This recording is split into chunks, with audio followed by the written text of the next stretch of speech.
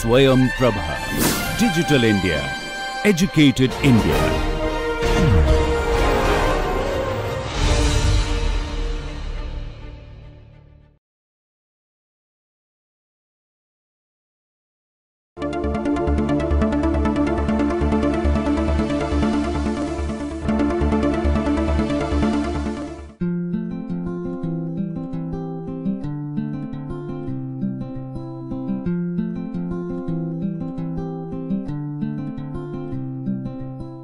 Welcome to the first lecture of module 3 of Game Theory and Economics. What we have done so far, let me recapitulate what we have done. We have introduced the idea of game theory, what it means and what are the basic assumptions of this whole premise of game theory. And we have also in module 2 discussed what is known as a Nash equilibrium and what are the assumptions, conditions of Nash equilibrium.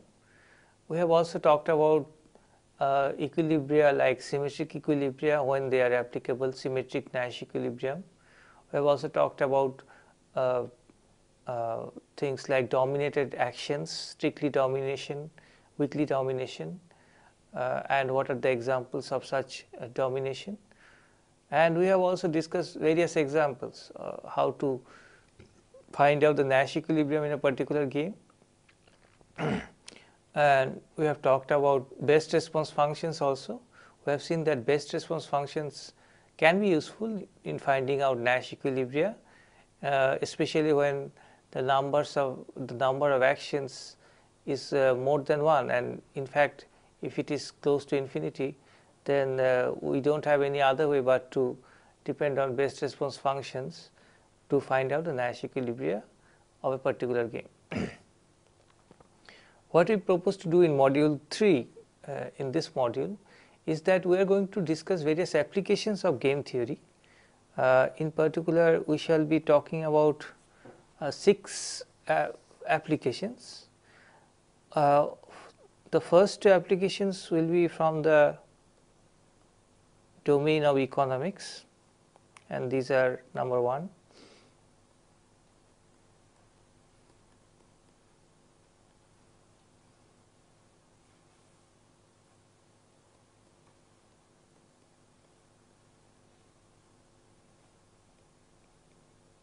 Cournot oligopoly model.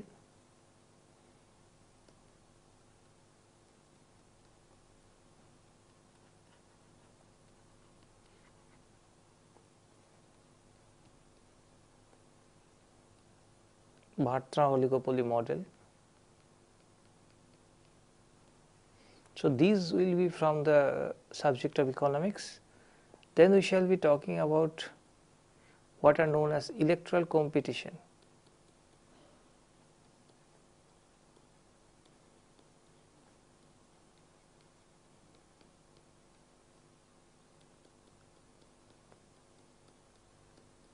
So this is from political science, and of course in economics also there is a sub-discipline of economics called political economy. There also these models of electoral competition are used. Then we shall talk about what is known as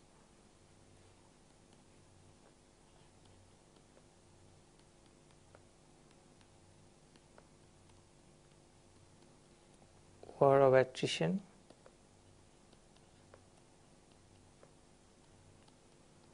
We shall discuss auctions.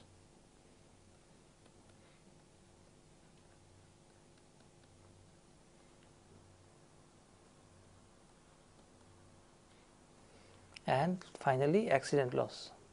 So this is from economics, this is from economics, this is from political science,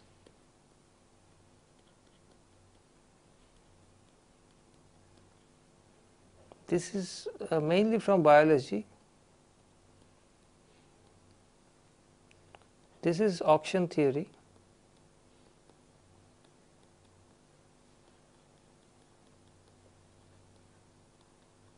auction theory is studied as a part of economics itself, and finally this is law. So, what we are trying to do here is to look into different subjects like economics, political science, biology, etc., and try to see whether Nash equilibria, the idea of Nash equilibria gives us any hint, or does it give us any fruitful prediction as to what outcome will occur in each of these 6 cases. There can be more than one outcome, of course. So, just to briefly talk about these 6 cases, in first and 2 we are going to talk about oligopoly markets. What are oligopoly markets? Well, in economics, when we study markets, we divide markets generally depending on the number of producers. We assume that the number of producers is same as the number of sellers. So, there is no difference between a retail seller and a wholesaler and a producer. We assume that just the producers are producing their goods and selling it in the market without any intermediary of a separate layer of sellers as such. So, in economics, the markets are divided according to the number of sellers. In monopoly, there is a single seller.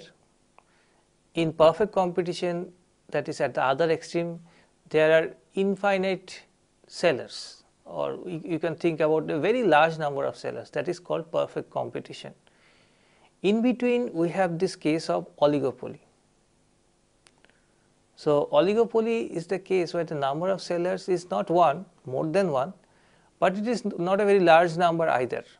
So, we can say it is a few number of sellers, are there, and they compete within themselves. But the question is, how do they compete? And depending on the answer to that question, how do they compete, we can divide the markets into two, oligopoly markets into two kinds of market. One is the Cournot market, or which we shall be studying here in Cournot oligopoly model, and the second is Bertrand market, which we shall also be studying. The difference is that in Cournot market or in Cournot model, the producers are deciding on their production level. They are not deciding on the price. Price is determined in the market. So, price is outside the control of the sellers. On the other hand, Bertrand market, or in Bertrand model, the producers are deciding at what price they are going to sell their goods, but how much they are going to produce, that is going to be decided by the market condition. So, in first case, it is the quantity of goods that the producers are producing, that is in their control. In the second case, it is the price which is in their control of the producers, but both are the cases where the number of producers is few. Few is a vague term, but nevertheless we do not have any precise definition as far as the number of producers in oligopoly market is concerned. Okay, now in third topic, that is electoral competition, we are going to talk about how the candidates in a vote, in an election, decide on their agenda depending on the preferences of the voters, and can we predict what agenda they will pick up and what will be the equilibrium. In the fourth case, we are going to talk about war of attrition. Here, suppose there are two competing parties who are competing over some common resource or common target. For example, it might be two hunters targeting the same prey. Now, these two hunters will then like to inflict damages on each other, because only one of them will get the prey. So, this kind of competition between players who are trying to get a common resource or common prey will be studied in war of attrition. We can think of this case as not hunters and prey, but we can think of this as two companies who are fighting over a a very valuable employee, for example, and they are trying to employ that particular employee by outsmarting the other player. Fifthly, we are going to talk about auctions, where auctions is a very commonly used term. The players are trying to again trying to get the same resource or same commodity, and they are trying to get that commodity by bidding. It might be, there will be different kinds of bidding that we are going to talk about. You can see that there is some similarity between war of attrition and auction, because in both cases the object that the players are after is the same, and the players are basically fighting within themselves to get that object. And finally, in topic 6, we are going to talk about accident laws. So, if an accident happens, there is one victim and one person who has caused the accident. Let us call that person to be the injurer. Now, it is easy to figure out that if an accident happens, maybe some blame of the accident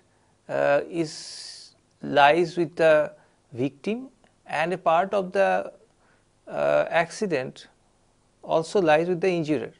For example, if a pedestrian is crossing a road and a car runs him down, then the blame may lie in either side.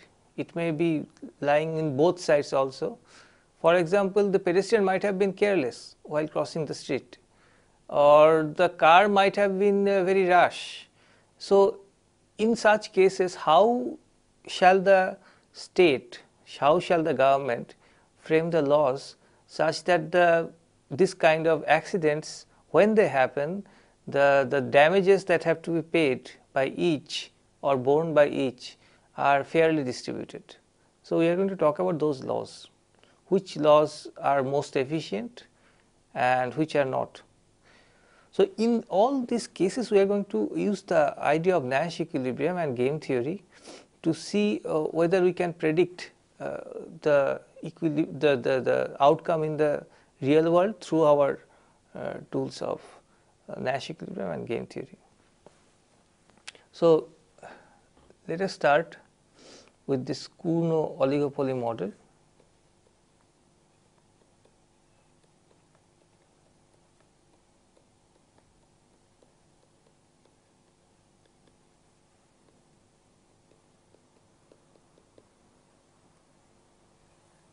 As I have just said that it's going to be a model of market.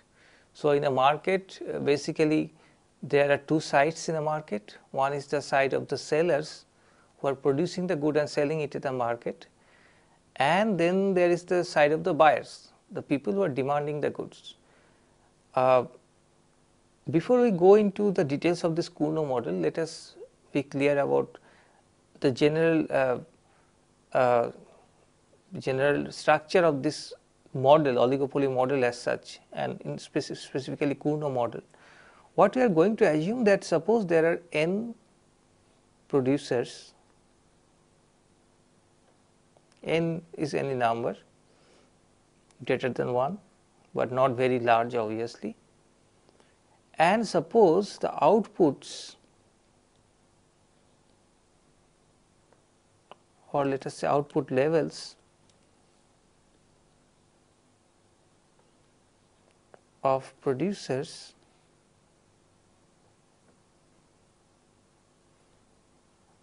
are suppose Q1, Q2 dot dot dot Qn, where Qi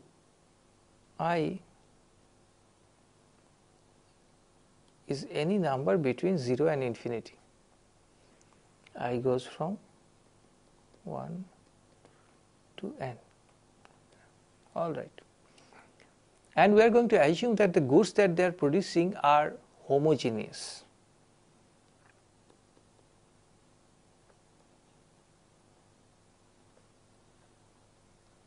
What does it mean?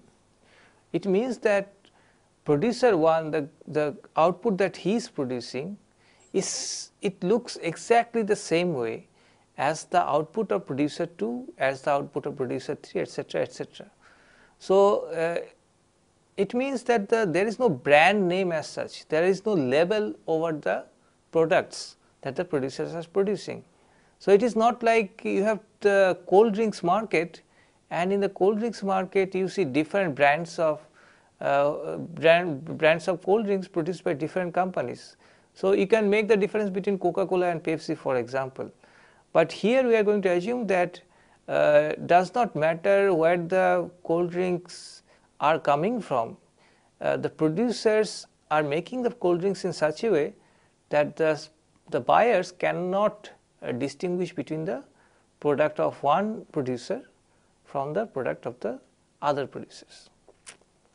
So, that is why we have said that the goods are homogeneous, they are similar. Now, suppose Q, capital Q, is the summation of all these output levels produced by all the producers. So, producer 1 is producing Q1 amount of output. So, Q1 might be 30, and Q2 is the output produced by producer 2. Suppose Q2 is equal to 15, and let us suppose there are only 2 producers Q1. So, there are Q1 and Q2 only, there are no Q3 or Q4, etc., etc. So, here the total supply in the market, which is given by Q, let us put S here to denote supply. So, Qs is the supply in the market. This Qs is equal to Q1 plus Q2, that is 30 plus 15, which is equal to 45. So, this is the total supply in the market. Now, once we have seen the supply side, now we must also talk about the demand side. When these goods are being sold, these 45 units of goods are being sold in the market, they must be getting sold at a particular price. Now, how is this price going to be determined? Let us suppose P is the price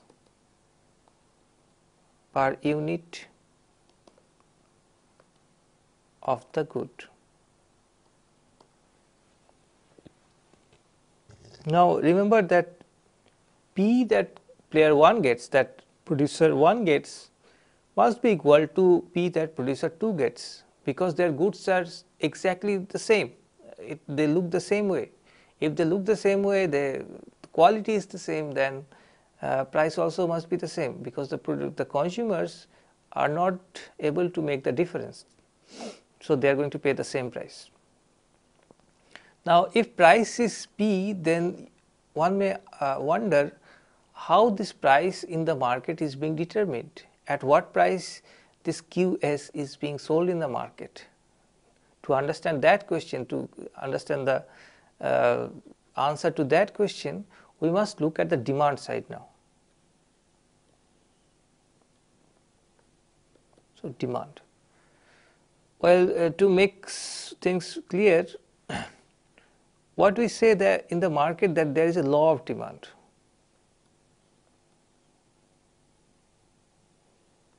What does it mean? That quantity demanded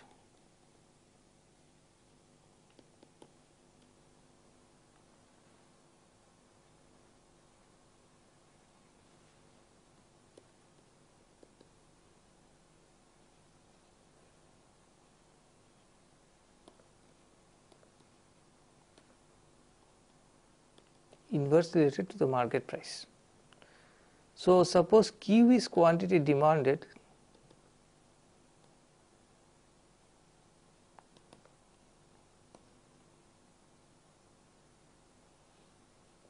now when we say Q is quantity demanded, QD is the quantity demanded in the entire market.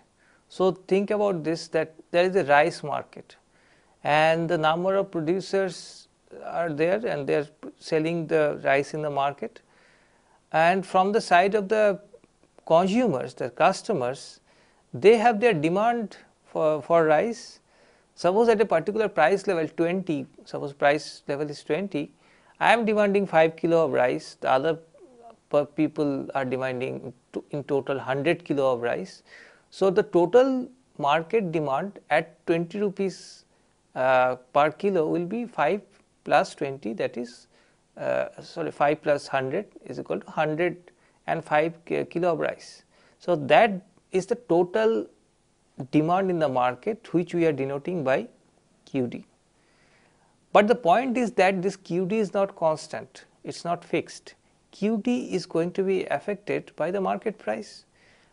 In this example, when the price was 20 rupees, I was demanding 5 kilo of rice.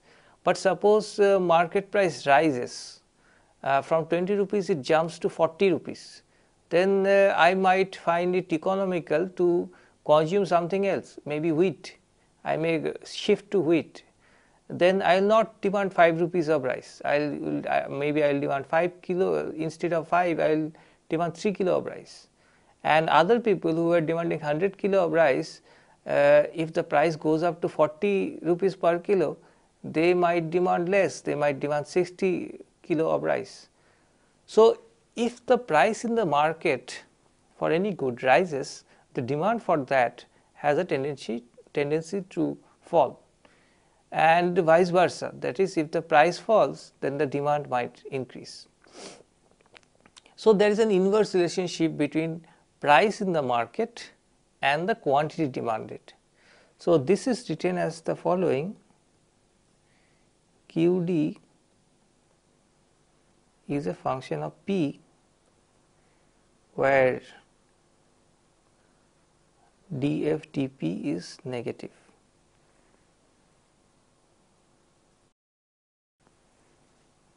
All right. Now, a question may arise that if the commodity that I am demanding is extremely necessary, I cannot live without it, then if the price goes up, will I be able to cut down its consumption? Will I be able to demand less? Well, it is true that in some cases this law of demand, this inverse relationship between quantity demanded and price may not hold. People will not be able to cut down their consumption even if the price rises. Or it may happen the other way also. Suppose there is a good which I am demanding, but I do not like to consume a lot of it. So, I have reached the saturation point, so as to say, of that good, and in that case if the price falls, even then I will not be buying more of that good. Nevertheless, so there are these exceptional cases where quantity demanded may not respond to the price in the expected way. But overall, if we look at everybody's consumption, everybody's demand, sum them up, then there is a tendency, not always true of course, but there is a tendency that quantity demanded varies inversely to prices. So, that is what is known by this law of demand. So, we have two things now. One is quantity demanded, which is given by Fp, where F dash P is less than 0, and the other is quantity supplied, which is supplied by all these people, all these producers.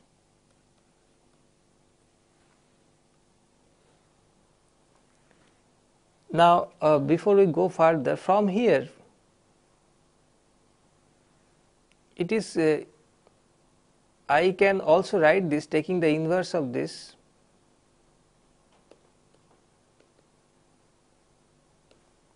P is equal to F inverse of QD, that I can write, and so this can, in a very simple way, instead of F inverse,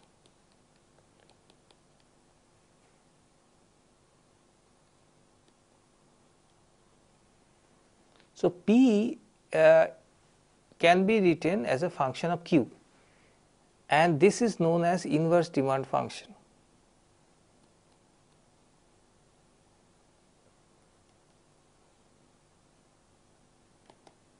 In demand function, what we had is quantity demanded as a function of price.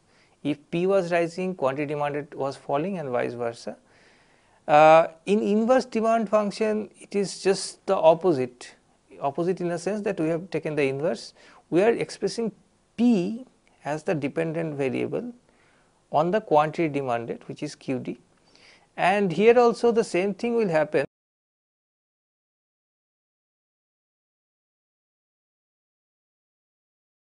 Because if there is a inverse function, if there is a function which is downward sloping and monotonic, and if I take the inverse remain a downward sloping function and monotonic.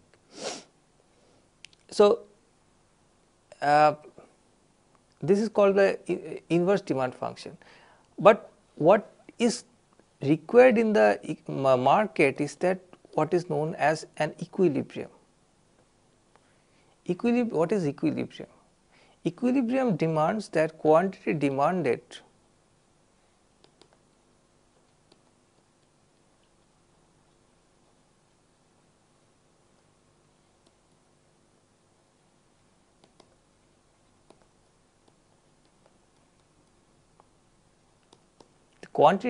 must be equal to quantity supplied.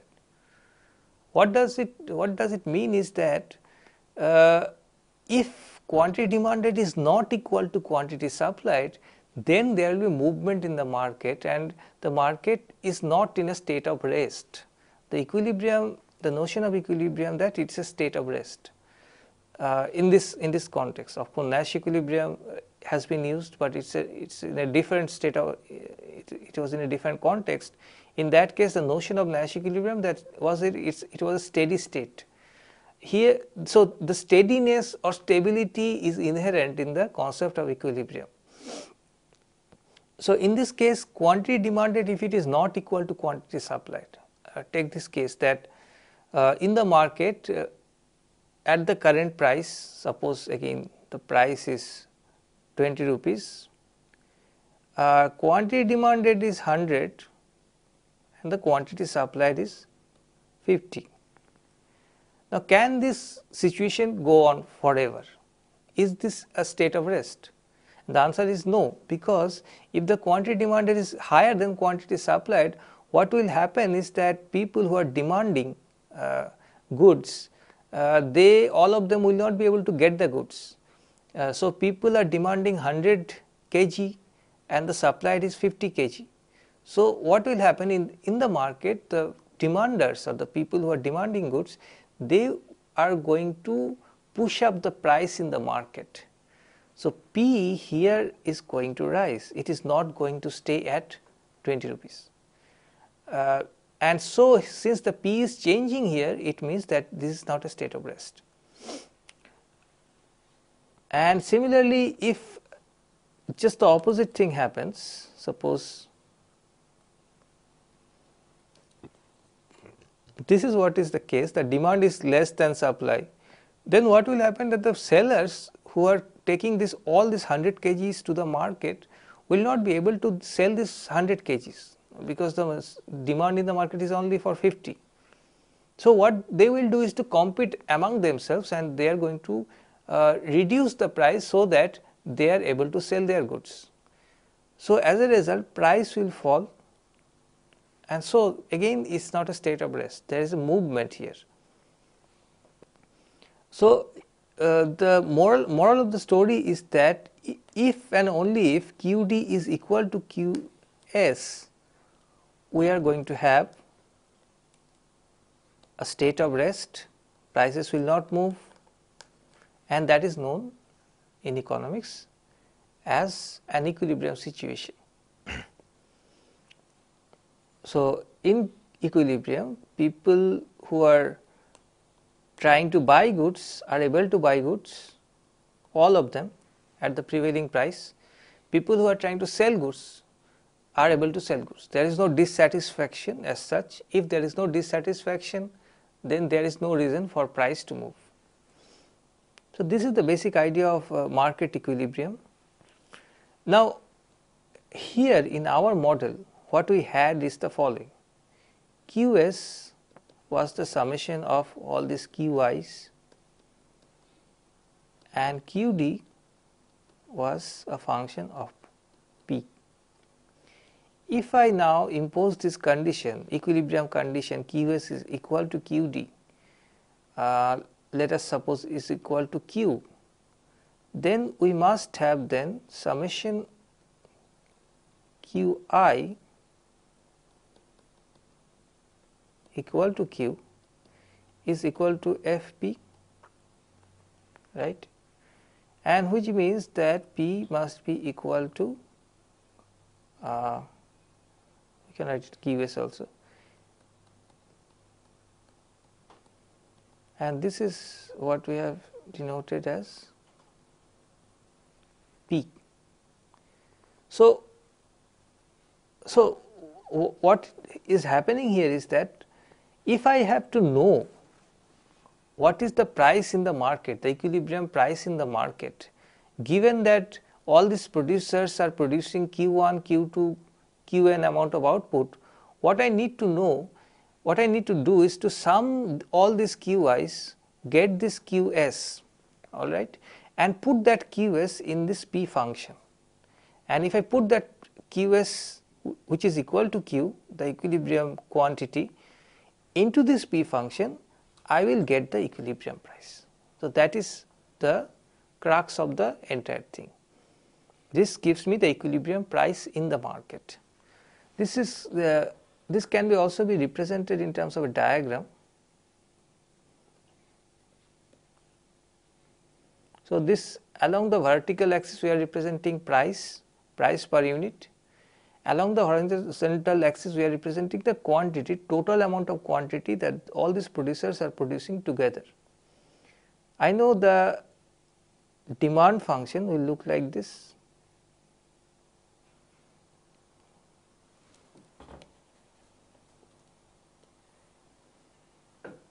This is the demand function, downward sloping, and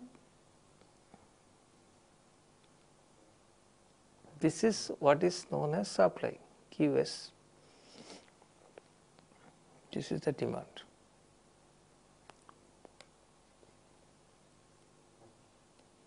And at the where they are equal is at the intersection point. So this is the intersection point, and therefore this, let us call this P star, is the equilibrium price. And you can see that as these producers changing their Qs, this equilibrium price is going to change.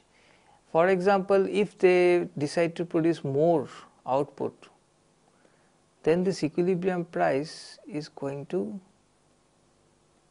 go down to P dashed, and it will happen the other way also. If they decide to produce less output, then it is going to shift this way and equilibrium price will go up. And what is happening is very simple, that all the producers taking together, they are producing certain level of output. If they have to sell that level of output, that quantity of output, then there has to be a particular given price. That price is the equilibrium price at which they will just be able to sell that level of output. If they now decide to produce more, then to make the buyers buy that extra amount of output, higher level of output, price must go down, otherwise the buyers are not going to buy.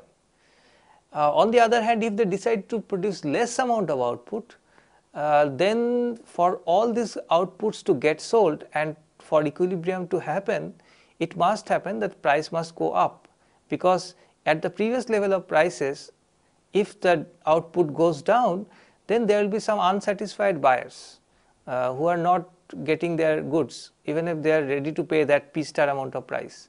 So now the price must go up so that there is no unsatisfied buyers and there are no unsatisfied sellers as well.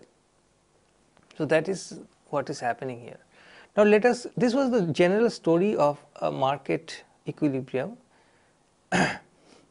This was just to introduce the basic underlying things to students who are not familiar with the market equilibrium model. So, in this Cournot model, what is our purpose of studying this model? Our purpose is the following. Firstly, we are going to find out how the outcome in this market. By outcome we mean what is the quantity which are being bought and sold, and at what price they are bought and sold. How this quantity and price are going to be affected, firstly by the demand conditions.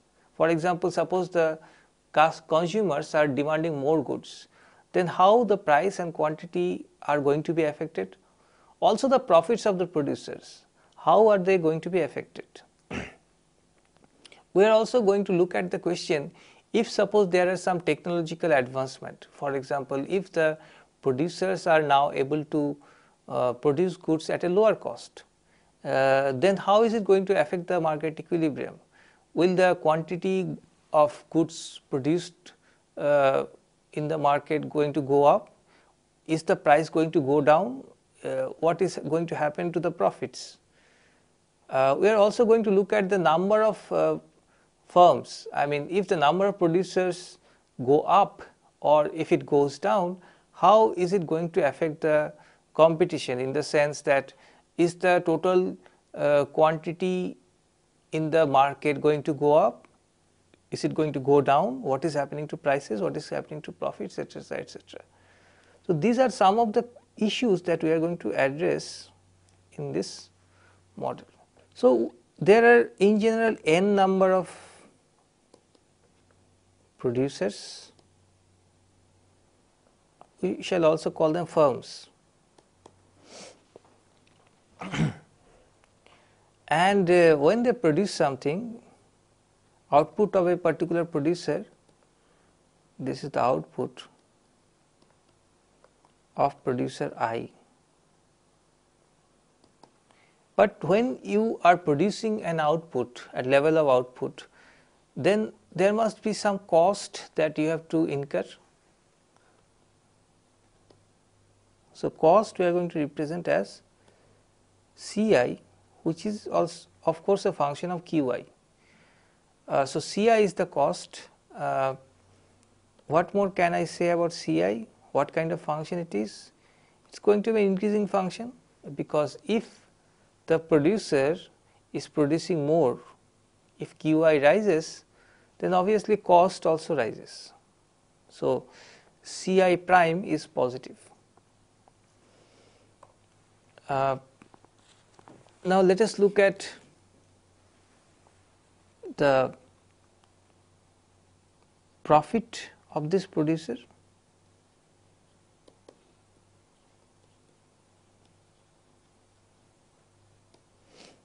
Let us call it pi I.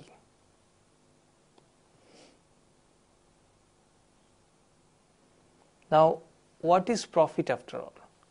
Profit for any producer is the total amount of money that he is getting by selling his goods to the market.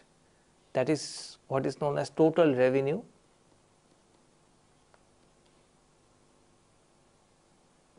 The total amount of money a producer gets by selling his goods in the market, minus the total cost,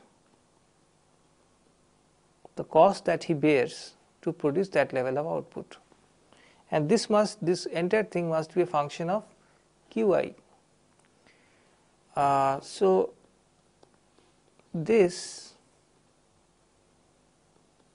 what is total revenue? Total revenue is the quantity I am selling, which is Qi, multiplied by the price that I am getting per unit, which is P. So, this is the total amount of money I am getting by selling my goods in the market, minus Ci Qi.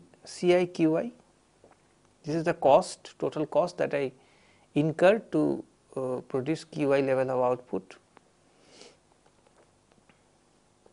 Now, what is P? P, now if you remember, is this. This is the equilibrium price in the market. this is the price which will prevail in the market if I produce QI and other producers are producing their Qs. So, it is a function of, there is a QI here and Qn minus Ci QI.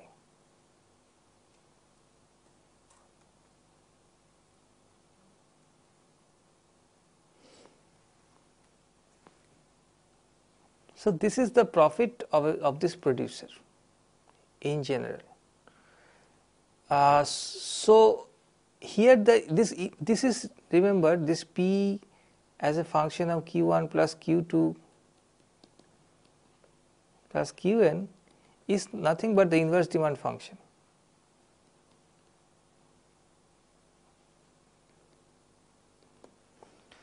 So, and inside that inverse demand function, not only Qi is there, but all the Qs are there.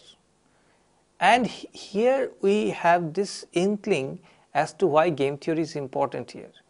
Now, we can figure out that pi I is not only a function of Qi, but it is a function of so many Qs, and which is the basic crux of game theory, that my preference or what I am getting out of this entire thing, it depends not only what I am doing, but it also depends on what other players are doing. So, what the producers are going to do here is they are going to trying to get as high profit as possible. So, each of them is trying to maximize this one.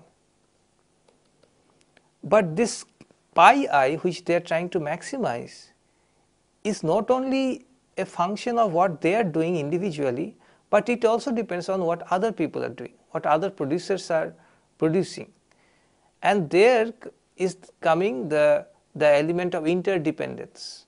And since we have the idea of interdependence, people's payoffs are getting affected by the actions of other producers, we can profitably use the idea of game theory here and Nash equilibrium. So, let us write it down in terms of game theoretic model then. First is, who are the players? N producers, actions, output levels, because that is what they are deciding on output levels, how much they are going to produce, and this output levels can be any number between 0 and infinity.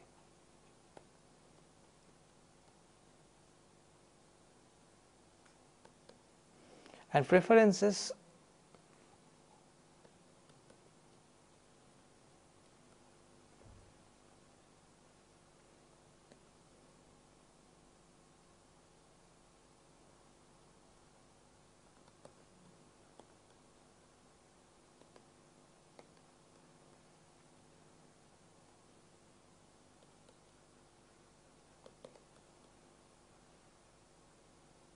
profit function Qi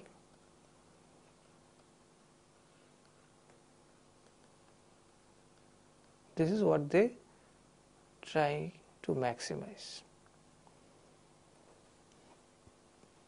Now, what we are going to do in order to look and discern the equilibrium in this model, in this oligopoly model, is we are going to simplify it a little bit, in fact considerably. We are going to assume that n is 2, that the number of producers in this market is just 2.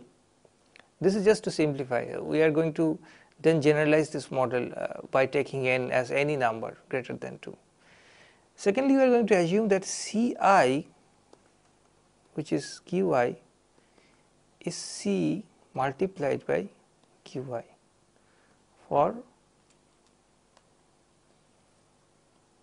for all I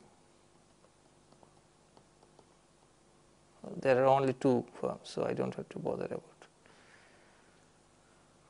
So it basically means that the cost function for players are same in the sense that their cost functions are represented by C, which is a constant. C is a number greater than 0, and the total cost is just that C multiplied by the quantity that they are producing. So in a sense that this C, small c, is the unit cost of production. So if they want to produce 1 unit of output, the total cost is C. If they want to produce n units of output, the total cost is just n multiplied by C. And we are going to assume that P, this is the inverse demand function.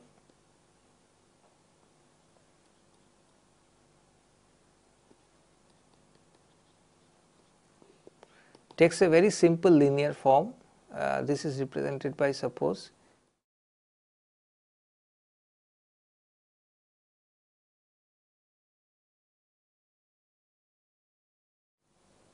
equal to 0 if alpha is less than q. So this is a very simple linear representation of the demand function. You can see that it is of course a downward sloping line. As q rises, this alpha minus q obviously falls, but that is true only when alpha is greater than equal to q. This is important because if q is greater than alpha, then this first formula gives me a negative, the first line gives me a negative p, and price can never be negative. So the minimum value that p can take is 0, and which will happen if q is greater than alpha or q is just equal to alpha. So this is represented by a diagram.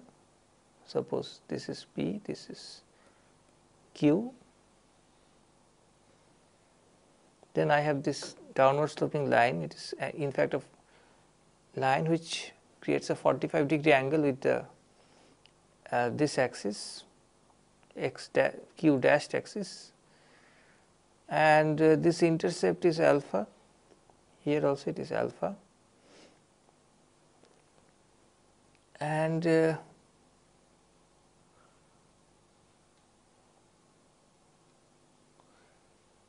this demand function is in fact this part plus this vertical part. So this is the demand function in the market. So this is again a simplified approach towards this oligopoly model. We have simplified a lot of things. Firstly, we have assumed that the number of producers is not in general n, it is 2. We have assumed a cost function which is again a constant term plus the constant term multiplied by the output level qi, and we have assumed a linear demand function. Now after doing this, our model becomes simplified, and then how do I write the profit function? Now before we write an profit function and try to find out the Nash equilibrium, let us be clear as to what we are trying to do. We are going to find the Nash equilibrium in this model. Now how we are going to do this? Here what is happening is that the number of actions is infinite. If you remember, qi is the action, and qi can take any value between 0 and infinity. And if there are infinite number of actions, obviously we cannot just construct a payoff matrix and find out what are the Nash equilibria. So what we are going to do is to find out the best response functions, and from the best response function of these two players, we are going to apply the idea that the Nash equilibria or equilibrium, it lies in the intersection point of the best response functions. So our task is to find out the best response functions and then try to see at what point the best response functions intersect. So to do that, what we need to do is that we are going to look at the preference or the payoff function of the players and try to maximize that payoff function, because that is what the players are doing. Then we shall get the best response functions, because what is the best response function? It is that it gives me, for a player, gives me that action of that player which is best for him given what the other players are doing. So, if we maximize this with respect to Qi, then we shall get the best response function of this player I. And so, we get the best response functions of these two players. There are only two players here, and try to find out what is the equilibrium. So, that is the strategy of approaching this problem. So, here if I look at, suppose, player I, his payoff function is what? It is Q1 multiplied by P, which is a function of Q1 plus Q2 minus C of Q1, and this is equal to alpha multiplied by minus Q1 plus Q2 minus CQ1. Now, from here I can take Q1 common, and what I get is alpha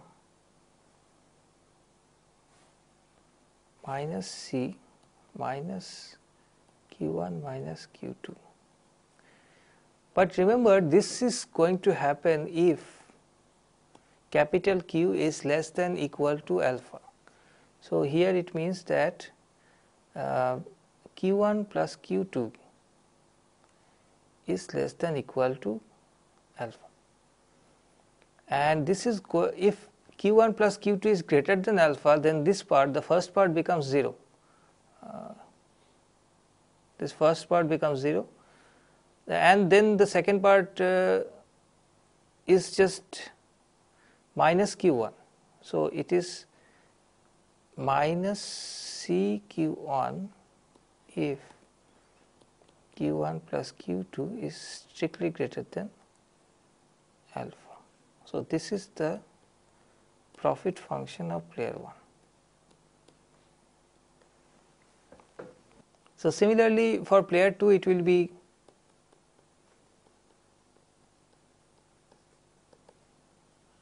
Q2 multiplied by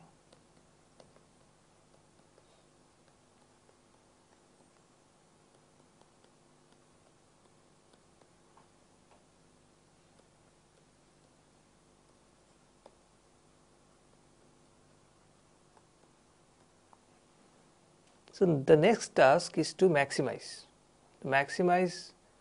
either of these functions and find out the best response function. So, we are going to maximize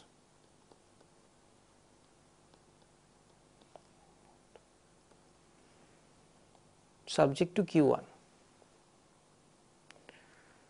Now, if I do that, what do I need to find out? What are the first order and the second order conditions?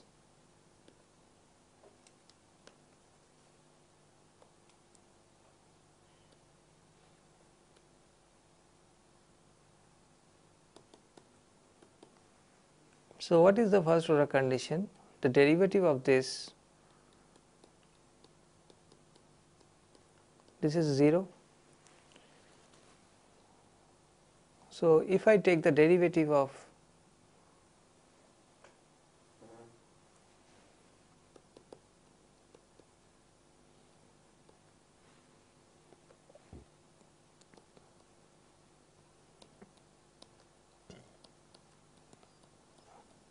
this has to be set to 0,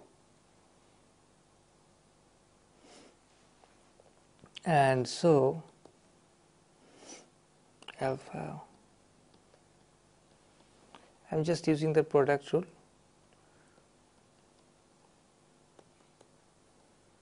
and I have to express Q1 as a function of Q2. So, this becomes alpha minus C minus Q2 divided by 2. Is the second order condition satisfied? Well, what I need to check is that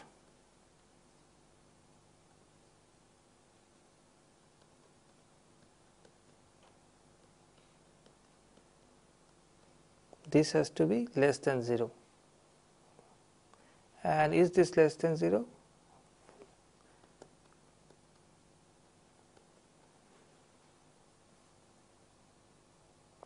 This is nothing but alpha minus C minus Q2 minus 2 Q1.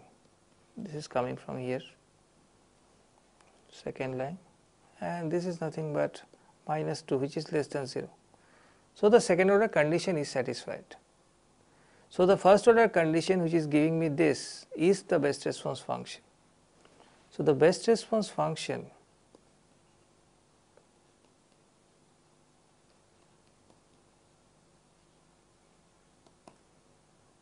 of producer 1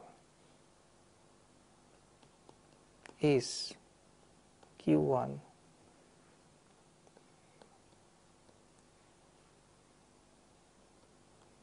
this. Now, one has to be careful as to what is the range, for which this is true, because if you remember, here there was some range, but does the same range apply here also? Let us check that out. Remember the profit function. If I draw the profit function, how will it look? The profit function is this.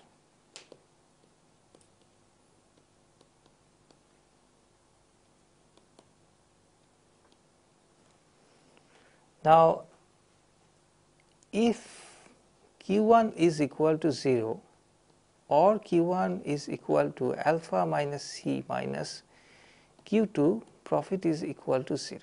That we have seen. That is clear from this profit function itself. If I put Q1 is equal to 0, the first element is 0, so the entire thing becomes 0. If I put Q1 is equal to alpha minus C minus Q2, the second term becomes 0, which means again pi 1 is equal to 0. So, if I have to draw this curve, how will it look? Suppose I represent this Q1 along the horizontal axis and pi 1 along the vertical axis, and I also know that this thing is true.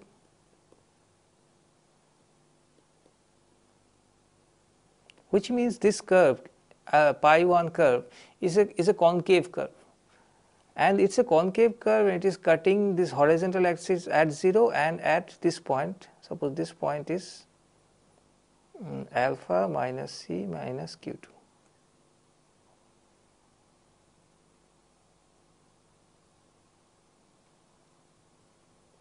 So, it is going to be like this, a concave curve which is cutting the horizontal axis at 2 points, and there is a point at which it is reaching its maximum value, and that maximum value is alpha minus C minus Q2 divided by 2. But I know that if Q1 exceeds alpha minus C minus Q2, then this profit is negative, and in that case the firm 1 will not produce anything. So, this best response function that I found out is true only if alpha minus C minus Q2 is either 0 or positive. If it is negative, then the firm is not producing anything. So, best response function will be alpha minus C minus Q2 divided by 2 if alpha minus C is greater than Q2 or equal to 0 if alpha minus C is less than Q2. So, this is what is the best response function of player 1. We shall proceed from here in the next class. So, before we finish this lecture, what we have done here is the following. We have introduced the idea of Cournot model of oligopoly. We have tried to find out what are the main aims of studying the Cournot model of oligopoly. We want to study the equilibrium in this model and how this equilibrium is affected by changing demand condition, changing cost conditions, changing level of competition. All of this we are going to study here,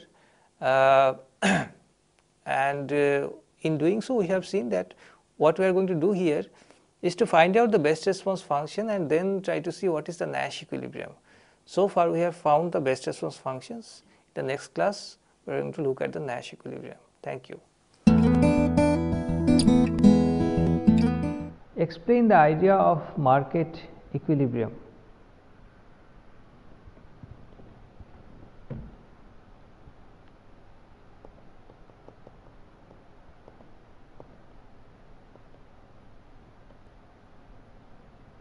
So, what happens in a market equilibrium?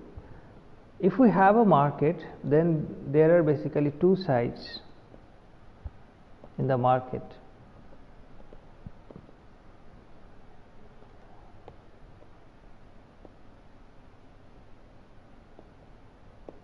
Buyers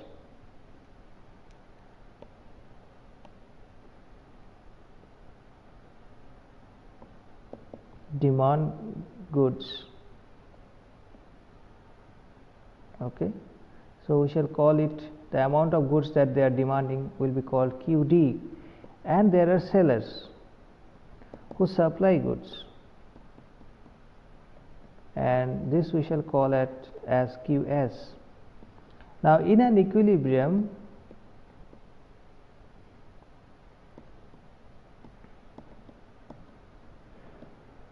these two must be equal. That is QD, the amount of goods the amount of goods that is being demanded in the market at a particular price must be equal to the amount of goods that is being supplied in the market at a particular price. If that happens, then we shall call that situation as an equilibrium situation, because that is a situation of state of rest. Second, introduce Cournot oligopoly model in case of disequilibrium in the market. What is or are the variables or variable that adjust in this model? So, Cournot model, Cournot oligopoly model.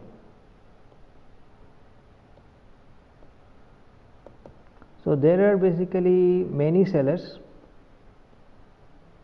but not infinite. Let us say n in number. N can vary from 2 to any number which is less than infinity, but not a large number also. There are n sellers in the market and they sell similar goods. Let us say sell homogeneous goods.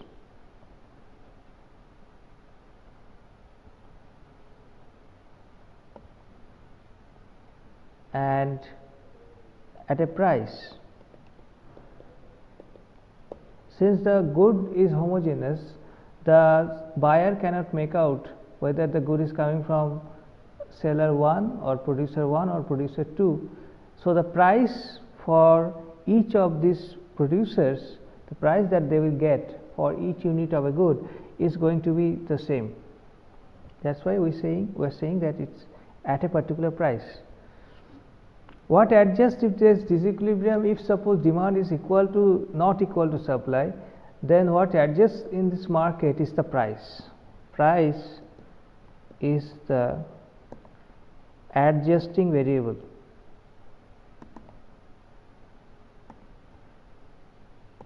Okay. Last question. What do the producers maximize in Cournot market?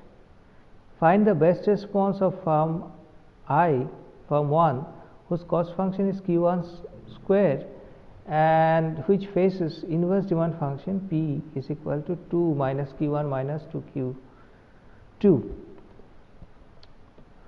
So, what do the firms do in Cournot competition? firms maximize profits. This is our kind of benchmark assumption, though there could be variations in this. We can sometimes say that they maximize not profits but output, or maybe maximizing their market share, but this is the kind of benchmark model that they want to maximize profits. Okay, now let us take this particular exercise. If firm 1 has cost function q1 square and the inverse demand function is given by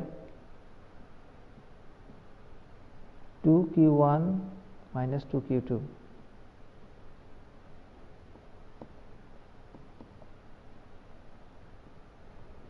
This is the demand function, inverse demand function. Now let us suppose that pi 1 is firm 1's profit. This is nothing but p multiplied by q minus the cost function, okay, and this is 2 minus q1 minus 2q2 minus q1 square. Now this is supposed to be maximized by firm 1, so the first order condition is this. From this we shall get